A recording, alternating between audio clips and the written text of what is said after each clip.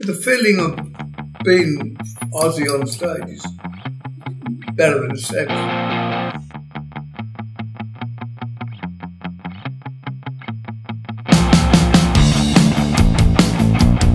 Hi, I'm Ozzy Osbourne. I am from a Rolling Stone UK cover sheet.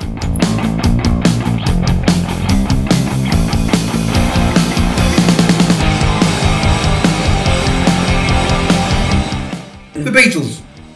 When I was a kid, when I was at school, I can vividly remember walking down the road with a blue transistor radio on my ear, and She Loves You came on, and that changed my life. I thought, what the is it? Because it was there, before then, it was like skiffle and like rockabilly kind of thing. But then with the Beatles coming, it just like, my son said, I don't understand why I like a lot of it, you know. But it was the founding moment in my life when I understood what I wanted to do. My father bought me a PA and a microphone, and that was somebody once said to me a long while after, what was the best gift that I ever had? And I couldn't think I'd do all this diamonds, whatever. And I thought one day, my father hadn't have bought me that microphone, I would not be sitting there. He was a working class man. It wasn't a big PA, it was a 50-watt box. But it was a start, you know. Because I mean, that got me gigs. I could write in adverts on the music shop. Ozzy Zig needs gig. And I got my own PA, and that got people around because nobody else did. So,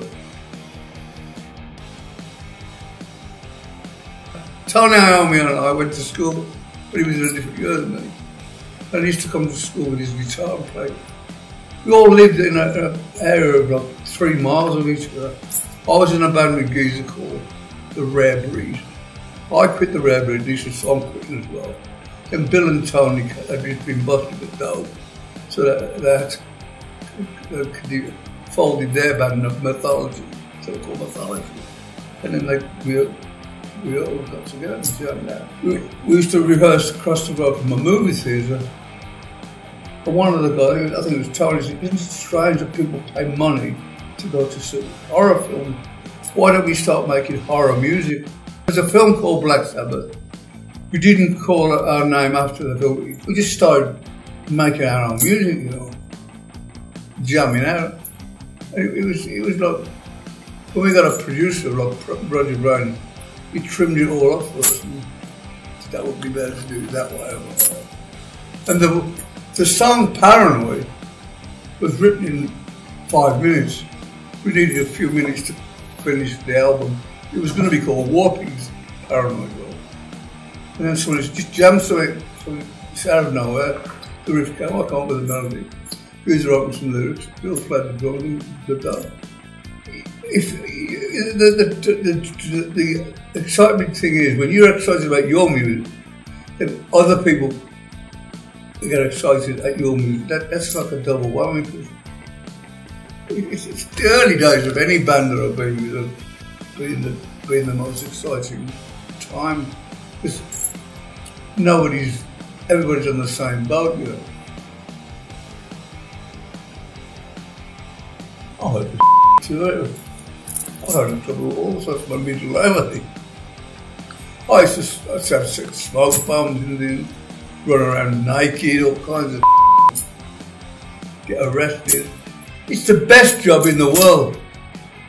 I watched an interview one day with Lennon, and he said he remember watching, seeing some bands talking on an interview, and he goes, hey, that's the best job in the world. And it's true.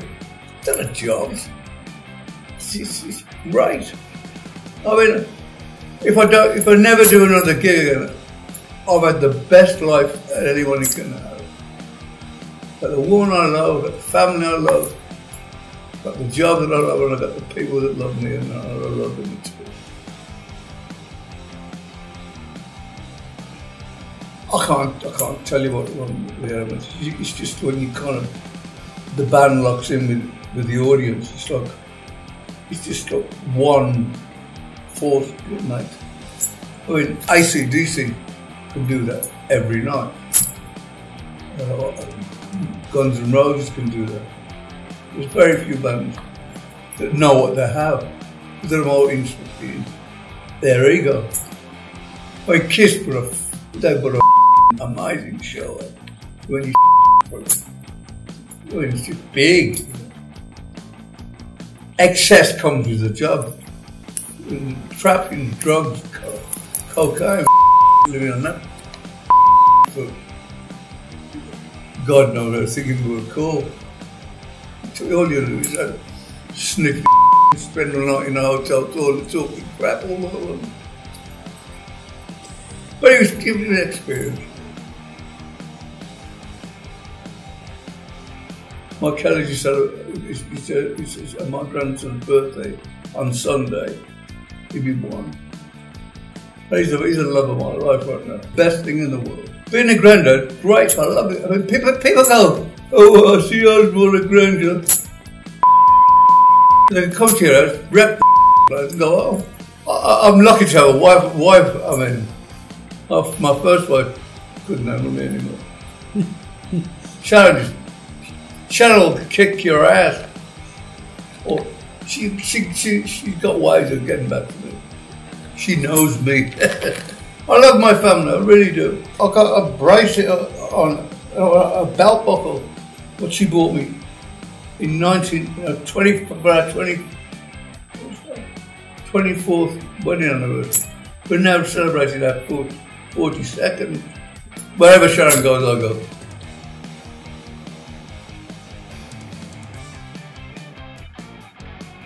Well, I don't know how to react to that because it's kind of a nice, lovely thing to have. I don't know what to say. I'm on blown away, I suppose. An icon, I suppose, is someone that people look up to, I suppose. Don't look up to me, boys, because you know. Everyone I used to go partying with, nearly all of them are dead.